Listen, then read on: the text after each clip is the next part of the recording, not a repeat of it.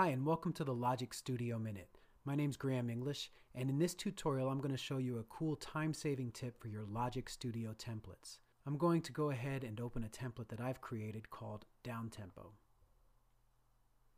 We'll cancel this. I'll go up to the File menu and choose Bounce.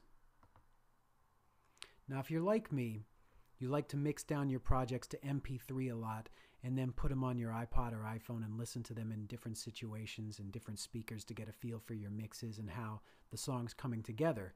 One of the things I like to do is have my projects automatically write MP3 ID3 tags. That way I can always know what I'm listening to and I don't have to do this every time I start a new project.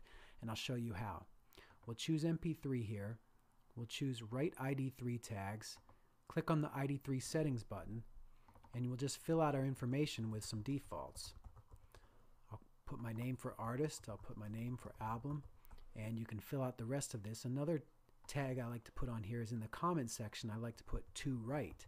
And then I create a smart playlist in iTunes that automatically looks for this keyword in the comments section and automatically syncs it to my various iPods and iPhones.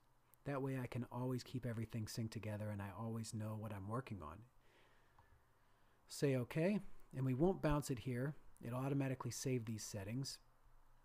So now we'll save this as a template, and it should find the template folder right here. If it doesn't, and you've got your Finder windows open here to your project templates, you can go ahead and do this really cool trick here and just drag this over, and any Finder dialog will automatically go directly to that folder. Just so you know the path for your personal project templates, it's this. It's in your users, your user folder, library, application support, Logic, project templates.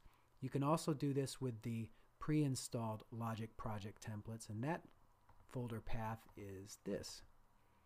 It's on your hard drive, library, application support, Logic, and project templates. So we'll go ahead and we'll save this. We'll replace it. And now test it out. Create a new one.